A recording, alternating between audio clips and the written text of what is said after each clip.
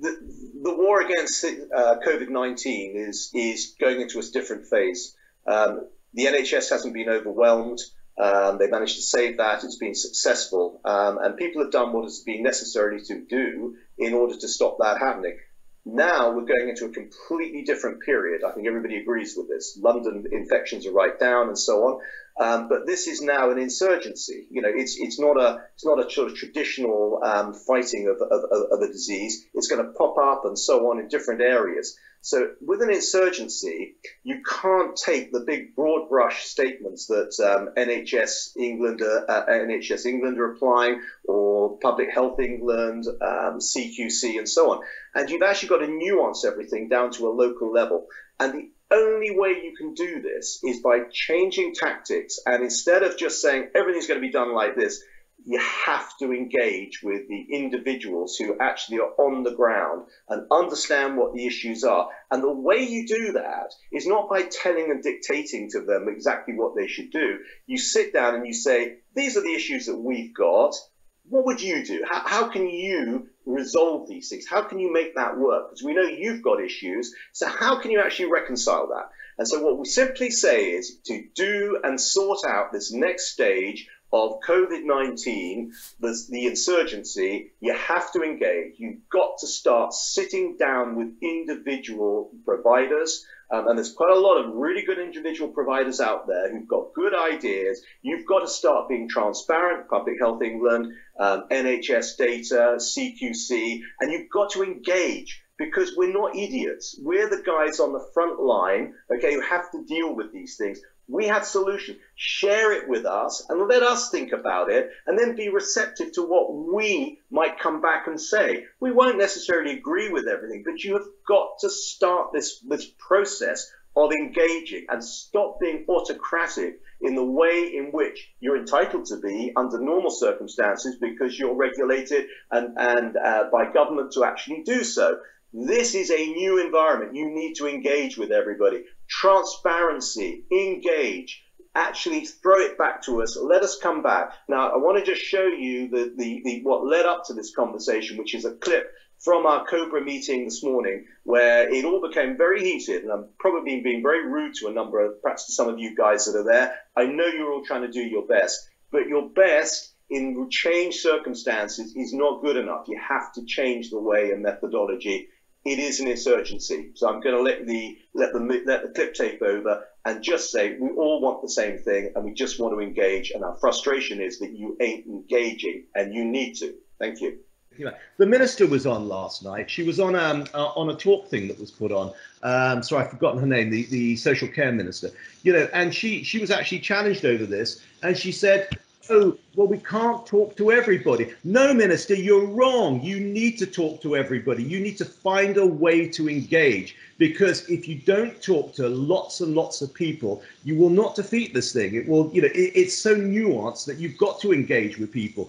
Throw it back at us. Say, what would you do? This is a scenario. What would you do? It's called transparency. You know, this is the issues. How would you as a provider, you're criticizing us, so what would you do in our case? You know, in our situation, that's what they need to do. It's very, I think this week's been quite frustrating. I think everyone's been feeling it, you know, generally just around the SCE. I felt it, you know, I'm picking up. I think people are feeling a little bit, wow, this is the long haul now. This is the new normal. But yeah, as you say, there is little hope when the tests are coming back. You know, you're having to wait 10 days and then it's a non-conclusive.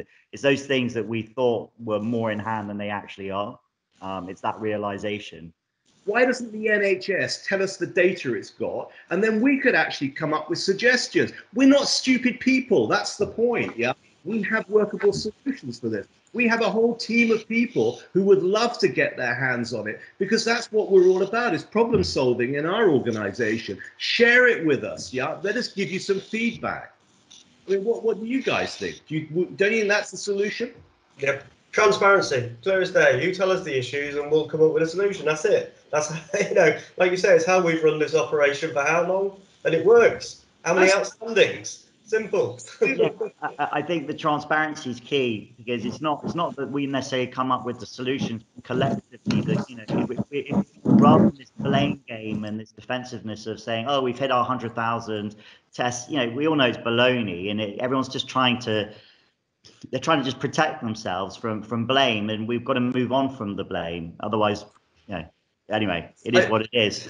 I think you've got to move on from the blame. But you know what? If they don't move on, then the blame's going to overwhelm them, because they won't be seen to say, hey, look, you know, this is what the situation is. Let's be honest about it. Let's talk to people who are in the front line. Hang on a sec, we're the bloody generals, for God's sake. You know, you guys are the general. You're having to lead this thing, yeah? And you don't put a boffin up front with the troops who are actually having to do the day-to-day stuff. The boffin starts to inform you as to what the issues are, etc. And then the government should be engaging with the providers like us to actually say, well, this is what we're getting, what do you think? And then making a decision. And you're not, you know, and everything is, at the end of the day, is going to be nuanced around localization of dealing with this. It's an insurgency. That's how you deal with it. You deal with the tribal chiefs locally, and you sit down and you work out how we're actually going to solve these problems. You know, it's all there. The methodology is there,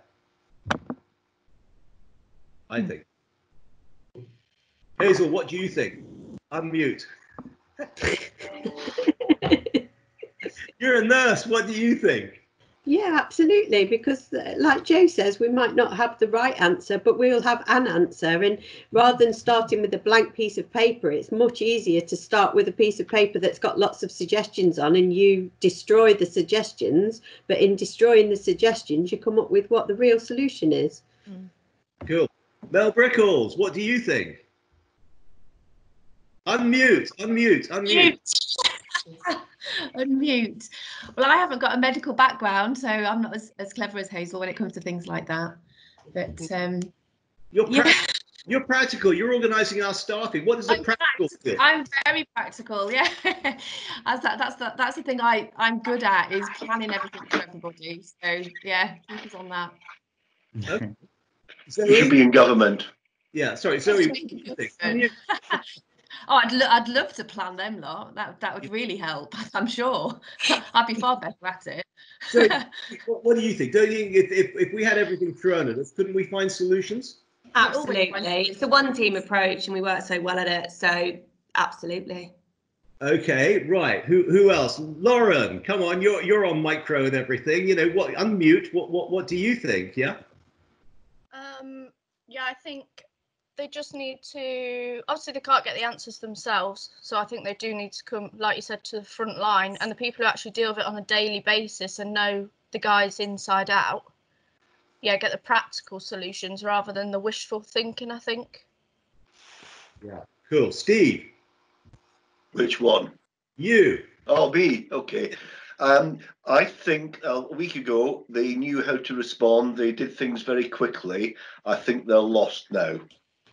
And that's my real concern, because up until 10 days ago, we said something, i.e. the population, and then they would react to it and do something.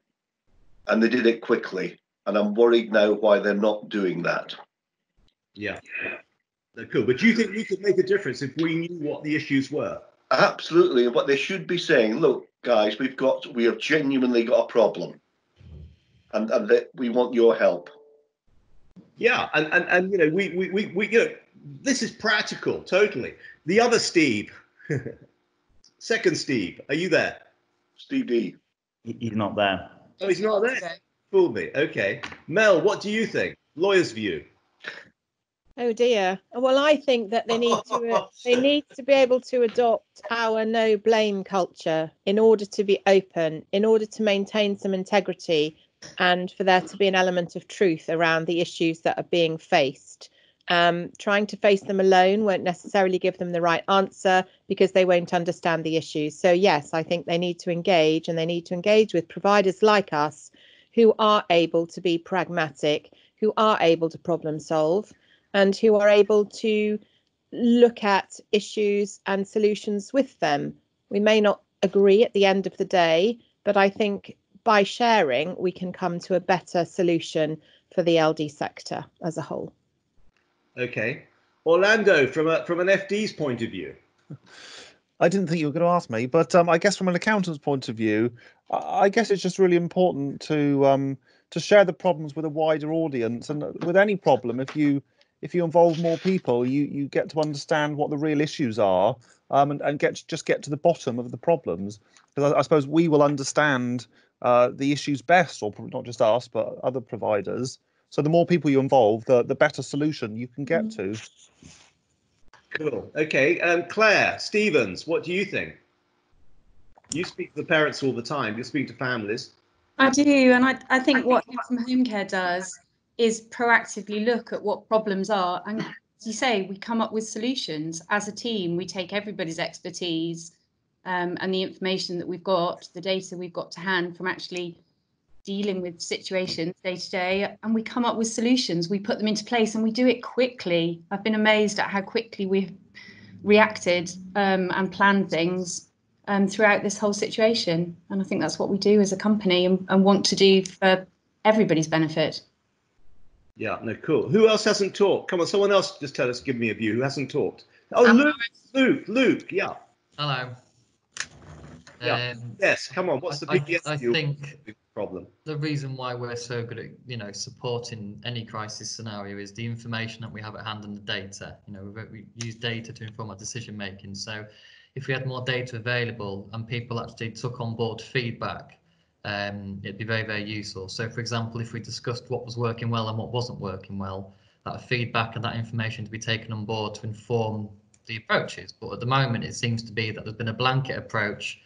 There's no feedback being given back that's been listened to or actioned on. So the approach is just remaining the same, regardless of whether it's working or not, which is quite disappointing, I suppose.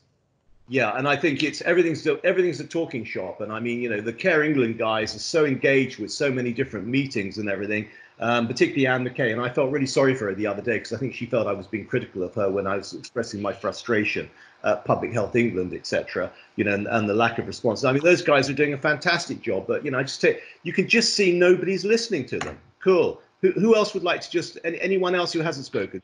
Come on, your views are important.